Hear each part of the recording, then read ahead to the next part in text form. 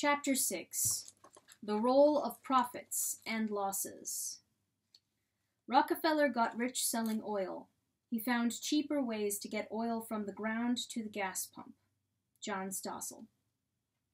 To those who run businesses, profits are obviously desirable and losses deplorable, but economics is not business administration. From the standpoint of the economy as a whole, and from the standpoint of the central concern of economics, the allocation of scarce resources which have alternative uses, profits and losses play equally important roles in maintaining and advancing the standards of living of the population as a whole. Parts of the efficiency of a price-coordinated economy comes from the fact that goods can simply follow the money, without the producers really knowing just why people are buying one thing here and something else there, and yet another thing during a different season. However, it is necessary for those who run businesses to keep track not only of the money coming in from customers. It is equally necessary to keep track of how much money is going out to those who supply raw materials, labor, electricity, and other inputs. Keeping careful track of those numerous flows of money in and out can make the difference between profit and loss. Therefore, electricity, machines, or cement cannot be used in the same careless way that caused far more of such inputs to be used per unit of output in the Soviet economy than in the German or Japanese economy. From the standpoint of the economy as a whole and the well-being of the consuming public, the threat of losses is just as important as the prospect of profits. When one business enterprise in a market economy finds ways to lower its costs, competing enterprises have no choice but to scramble and try to do the same. After the general merchandising chain Walmart began selling groceries in 1988, it moved up over the years to become the nation's largest grocery seller by the early 21st century. Its lower costs benefited not only its own customers, but those of other grocers as well.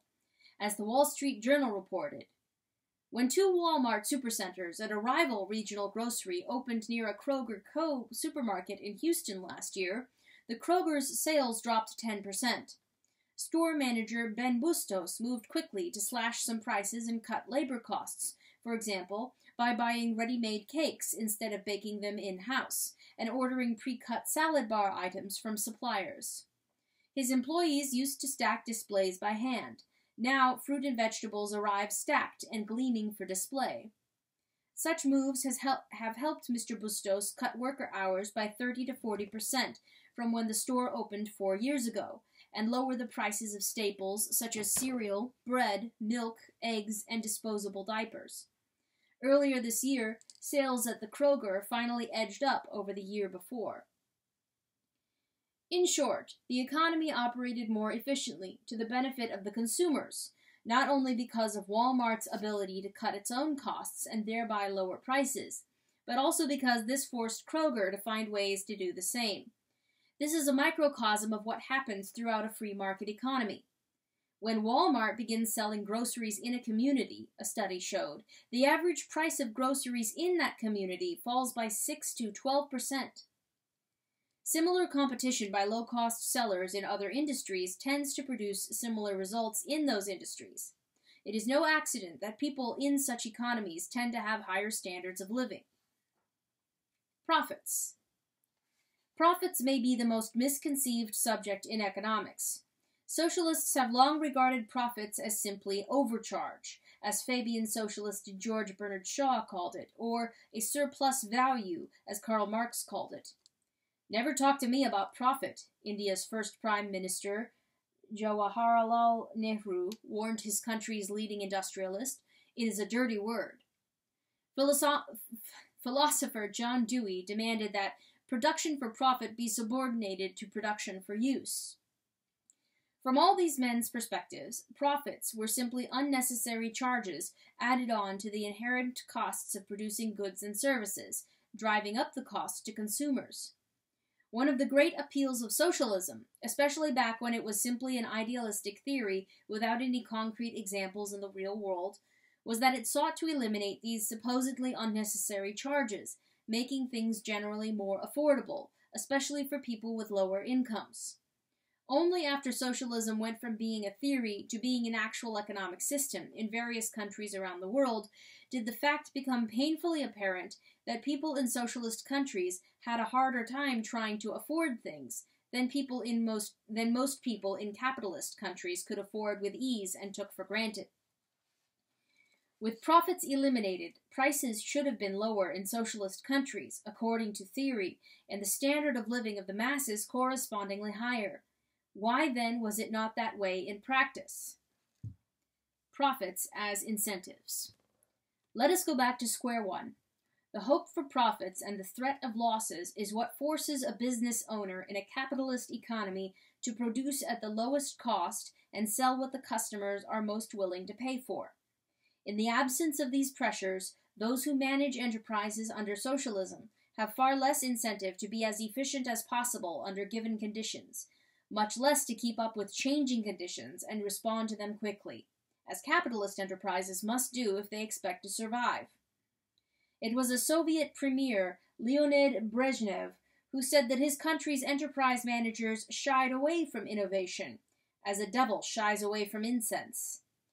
But given the incentives of government-owned and government-controlled enterprises, why should those managers have stuck their necks out by trying new methods or new products when they stood to gain little or nothing if innovation succeeded and might have lost their jobs, or worse, if it failed? Under Stalin, failure was often equated with sabotage and was punished accordingly. Even under the milder conditions of democratic socialism, as in India for decades after its independence, innovation was by no means necessary for protected enterprises such as automobile manufacturing. Until the freeing up of markets that began in India in 1991, the country's most popular car was the Hindustan Ambassador, an unabashed copy of the British Morris Oxford. Moreover, even in the 1990s, The Economist referred to the Ambassador as a barely upgraded version of a 1950s Morris Oxford. A London newspaper, The Independent, reported, "Ambassadors have for years been notorious in India for their poor finish, heavy handling, and proneness to alarming accidents." Nevertheless, there was a waiting list for the Ambassador, with waits lasting for months and sometimes years, since foreign cars were not allowed to be imported to compete with it. Under free market capitalism, the incentives work in the opposite direction.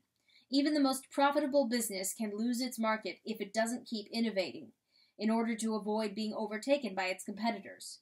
For example, IBM pioneered in creating computers, including one 1944 model occupying 3,000 cubic feet. But in the 1970s, Intel created a computer chip smaller than a fingernail that could do the same things as that computer. Yet Intel itself was then constantly forced to improve its chips at an exponential rate, as rivals like Advanced Micro Devices, AMD, Cyrix, and others began catching up with them technologically. More than once, Intel poured such huge sums of money into the development of improved chips as to risk the financial survival of the company itself. But the alternative was to allow itself to be overtaken by rivals, which would have been an even bigger risk to Intel's survival. Although Intel continued as the leading seller of computer chips in the world, continuing competition from Advanced Micro Devices spurred both companies to feverish innovation. The Economist reported in 2007, "For a while it seemed that AMD had pulled ahead of Intel in chip design. It devised a clever way to enable chips to handle data in both 32-bit and 64-bit chunks, which Intel reluctantly adopted in 2004. And in 2005, AMD launched a new processor that split the number crunching between two cores, the brains of a chip, thus boosting performance and reducing energy consumption. But Intel came back strongly with its own dual-core design. Next year, it will launch new chips with 8 cores on a single slice of silicon, at least a year ahead of AMD. Although this technological rivalry was very beneficial to computer users, it has had large and often painful economic consequences for both Intel and AMD. The latter had losses of more than $1 billion in 2002, and its stocks lost 4/5 of their value. But 4 years later, the price of Intel stock fell by 20% in just 3 months, and Intel announced that it would lay off 1,000 managers, as its profits fell by 57%, while the profits of AMD rose by 53%. All this feverish competition took place in an industry where Intel sells more than 80% of all the computer chips in the world. In short, even among corporate giants, competition in innovation can become desperate in a free market, as the seesaw battle for market share in microchips indicates. The dean of the Yale School of Management described the computer chip industry as an industry in constant turmoil, and the chief executive officer of Intel wrote a book titled Only the Paranoid Survive. The fate of AMD and Intel is not the issue. The issue is how the consumers benefit from both technological advances and lower prices as a result of these companies' fierce competition to gain profits and avoid losses. Nor is this industry unique. In 2011, 45 of the Fortune 500 companies reported losses, totaling in the aggregate more than $50 billion. Such losses play a vital role in the economy, forcing corporate giants to change what they are doing, under penalty of extinction, since no one can sustain losses of that magnitude indefinitely. Inertia may be a common tendency among human beings around the world, whether in business, government, or other walks of life.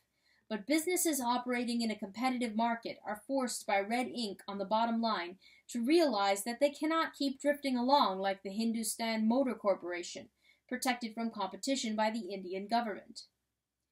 Even in India, the freeing of markets toward the end of the 20th century created competition in cars, forcing Hindustan Motors to invest in improvements, producing new ambassadors that were now much more reliable than their predecessors, according to The Independent newspaper, and now even had perceptible acceleration, according to The Economist magazine.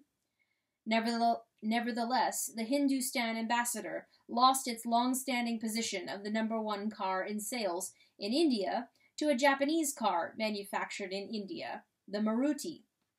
In 1997, 80% of the cars sold in India were Marutis. Moreover, in the now more competitive automobile market in India, Marutis too are improving in anticipation of the next invaders, according to The Economist.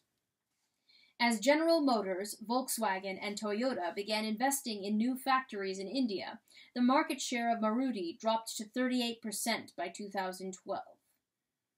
There was a similar pattern in India's wristwatch industry. In 1985, the worldwide production of electronic watches was more than double the production of mechanical watches.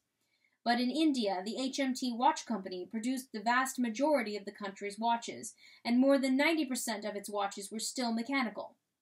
By 1989, more than 4/5 of the watches produced in the world were electronic, but in India, more than 90% of the watches produced by HMT were still the obsolete mechanical watches. However, after government restrictions on the economy were greatly reduced, electronic watches quickly became a majority of all watches produced in India by 1993 to 1994, and other watch companies displaced HMT, whose market share fell to 14%. While capitalism has a visible cost, profit, that does not exist under socialism, socialism has an invisible cost, inefficiency, that gets weeded out by losses and bankruptcy under capitalism. The fact that most goods are more widely affordable in a capitalist economy implies that profit is less costly than inefficiency. Put differently, profit is a price paid for efficiency. Clearly, the greater efficiency must outweigh the profit, or else socialism would, in fact, have had the more affordable prices and greater prosperity that its theorists expected, but which failed to materialize in the real world. If, in fact, the cost of profits exceeded the value of the efficiency they promote, then non-profit organizations or government agencies could get the same work done cheaper or better than profit-making enterprises, and could therefore displace them in the competition of the marketplace. Yet that seldom, if ever, happens, while the opposite happens increasingly. That is, private, profit-making companies taking over various functions formerly performed by government agencies or by non-profit organizations such as colleges and universities. Footnote: Further discussion of this phenomenon can be found in Chapter 24, in a section titled Nonprofit Organizations. End footnote. While capitalists have been conceived of as people who make profits, what a business owner really gets is legal ownership of whatever residual is left over after the costs of production have been paid out of the money received from customers. That residual can turn out to be positive, negative, or zero. Workers must be paid, and creditors must be paid, or else they can take legal action to seize the company's assets. Even before that happens, they can simply stop supplying their inputs when the company stops paying them. The only person whose payment is contingent on how well the business is doing is the owner of that business. This is what puts unrelenting pressure on the owner to monitor everything that is happening in the business and everything that is happening in the market for the business's products or services. In contrast to the layers of authorities monitoring the actions of those under them in a government-run enterprise, the business owner is essentially an unmonitored monitor as far as the economic efficiency of the business is concerned. Self-interest takes the place of external monitors and forces far closer attention to detail and far more expenditure of time and energy at work than any set of rules or authorities is likely to be able to do. That simple fact gives capitalism an enormous advantage. More important, it gives the people living in price-coordinated market economies visibly higher standards of living. It is not just ignorant people, but also highly educated and highly intellectual people like George Bernard Shaw, Karl Marx, Jawaharlal Nehru, and John Dewey, who have misconceived profits as arbitrary charges added on to the inherent costs of producing goods and services. To many people, even today, high profits are often attributed to high prices charged by those motivated by greed. In reality, most of the great fortunes in American history have resulted from someone's figuring out how to reduce costs so as to be able to charge lower prices and therefore gain a mass market for the product. Henry Ford did this with automobiles, Rockefeller with oil, Carnegie with steel, and Sears, Penny, Walton, and other department store chain founders with a variety of products. A supermarket chain in a capitalist economy can be very successful, charging prices that allow about a penny of clear profit on each dollar of sales. Because several cash registers are usually bringing in money simultaneously all day long in a big supermarket, those pennies can add up to a very substantial annual rate of return on the supermarket chain's investment, while adding very little to what the customer pays.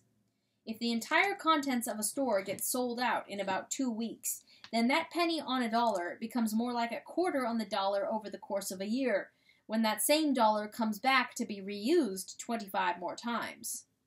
Under socialism, that penny on each dollar would be eliminated, but so too would be all the economic pressures on the management to keep costs down. Instead of prices falling to 99 cents, they might well rise above $1, after the enterprise managers lose the incentives and pressures to keep production costs down. Profit rates. When most people are asked how high they think the average rate of profit is, they usually suggest some number much higher than the actual rate of profit. Over the entire period from 1960 through 2005, the average rate of return on corporate assets in the United States ranged from a high of 12.4% to a low of 4.1% before taxes. After taxes, the rate of profit ranged from a high of 7.8% to a low of 2.2%. However, it is not just the numerical rate of profit that most people misconceive. Many misconceive its whole role in a price-coordinated economy, which is to serve as incentives, and it plays that role wherever its fluctuations take it. Moreover, some people have no idea that there are vast differences between profits on sales and profits on investments. If a store buys widgets for $10 each and sells them for $15 each, some might say that it makes $5 in profits on each widget that it sells. But of course, the store has to pay the people who work there, the company that supplies electricity to the store, as well as other suppliers of other goods and services needed to keep the business running. What is left over after all these people have been paid is the net profit, usually a lot less than the gross profit. But that is still not the same as profit on investment. It is simply net profits on sales, which still ignores the costs of the investments which built the store in the first place. It is the profit on the whole investment that matters to the investor.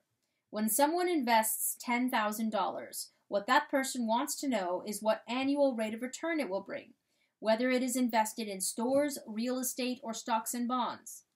Profits on particular sales are not what matter most. It is the profit on the total capital that has been invested in the business that matters. That profit matters not just to those who receive it, but to the economy as a whole, because differences in profit rates in different sectors of the economy are what cause investments to flow into and out of these various sectors until profit rates are equalized, like water seeking its own level. Changing rates of profit allocate resources in a market economy, when these are rates of profit on investment. Profit on sales are a different story. Things may be sold at prices that are much higher than what the seller paid for them, and yet, if those items sit on a shelf in the store for months without being sold, the profit on investment may be less than with other items that have less of a markup in price, but which sell out within a week. A store that sells pianos undoubtedly makes a higher percentage profit on each sale than a supermarket makes selling bread, but a piano sits in the store for a much longer time waiting to be sold than a loaf of bread does. Bread would go stale and moldy waiting for as long as a piano to be sold. When a supermarket chain buys $10,000 worth of bread, it gets its money back much faster than when a piano dealer buys $10,000 worth of pianos. Therefore, the piano dealer must charge a higher percentage markup on the sale of each piano than a supermarket charges on each loaf of bread, if the piano dealer is to make the same annual percentage rate of return on a $10,000 investment. Competition among those seeking money from investors makes profit rates tend to equalize, even when that requires different markups to compensate for different turnover rates among different products. Piano stores can continue to exist only when their higher markups in prices compensate for slower turnover in sales. Otherwise, investors would put their money elsewhere, and piano stores would start disappearing. When the supermarket gets its money back in a shorter period of time, it can turn right around and reinvest it, buying more bread or other grocery items. In the course of a year, the same money turns over many times in a supermarket, earning a profit each time, so that a penny of profit on the dollar can produce a total profit rate for the year on the initial investment equal to what a piano dealer makes, charging a much higher percentage markup on an investment that turns over much more slowly. Even firms in the same business may have different turnover rates. For example, Walmart's inventory turns over more times per year than the inventory at Target stores. In the United States in 2008, an automobile spent an average of 3 months on a dealer's lot before being sold, compared to 2 months the previous year. However, in 2008, Volkswagens sold in about 2 months in the U.S., while Chryslers took more than 4 months. Although supermarkets tend to have especially low rates of profit on sales because of their high rates of turnover, other businesses' profit rates on sales are also usually lower than what many people imagine. Companies that made the Fortune magazine list of the 500 largest companies in America averaged a return on revenues, sales, of a penny on the dollar in 2002, compared to 6 cents in 2000, the peak profit year. Profits on sales and profits on investment are not merely different concepts. They can move in opposite directions. One of the keys to the rise to dominance of the A&P grocery chain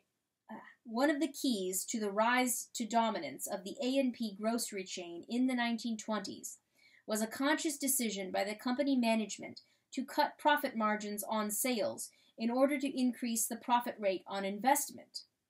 With the new and lower prices made possible by selling with lower profits per item, A&P was able to attract greatly increased numbers of customers, making far more total profit because of the increased volume of sales. making a profit of only a few cents on the dollar on sales, but with the inventory turning over nearly 30 times a year. A&P's profit rate on investment soared. This low price and high volume strategy set a pattern that spread to other grocery chains and to other kinds of enterprises as well. Consumers benefited from lower prices, while A&P benefited from higher profits on their investment, further evidence that economic transactions are not a zero-sum process. In a later era, huge supermarkets were able to shave the profit margin on sales still thinner because of even higher volumes of sales, enabling them to displace A&P from industry leadership by charging still lower prices. Conversely, a study of prices in low-income neighborhoods found that there were larger than usual markups in prices charged their customers, but at the same time there were lower than usual rates of profit on investment. Higher profits on sales helped compensate for the higher costs of doing business in low-income neighborhoods, but apparently not completely, as indicated by the avoidance of such neighborhoods by many businesses, including supermarket chains. A limiting factor in how high stores in low-income neighborhoods can raise their prices to compensate for higher costs is the fact that many low-income residents already shop in stores in higher-income neighborhoods, where the prices are lower, even though this may entail paying bus fare or taxi fare. The higher the prices rise in low-income neighborhoods, the more people are likely to shop elsewhere. Thus, stores in such neighborhoods are limited in the extent to which they can offset higher costs and slower turnover with higher prices, often leaving them in a precarious financial position, even while they are being denounced for exploiting their customers with high prices. It should also be noted that, where there are higher costs of doing business in low-income neighborhoods, when there are higher rates of crime and vandalism, such additional costs can easily overwhelm the profit margin and make many businesses unsustainable in such neighborhoods. If a store clears a penny of profit on an item that costs a quarter, then if just 1 out of every 25 of these items gets stolen by shoplifters, that can make it unprofitable to sell in that neighborhood. The majority of people in the neighborhood may be honest consumers who pay for what they get at the store, but it takes only a fraction as many who are shoplifters, or robbers, or vandals, to make it uneconomic for stores to locate there.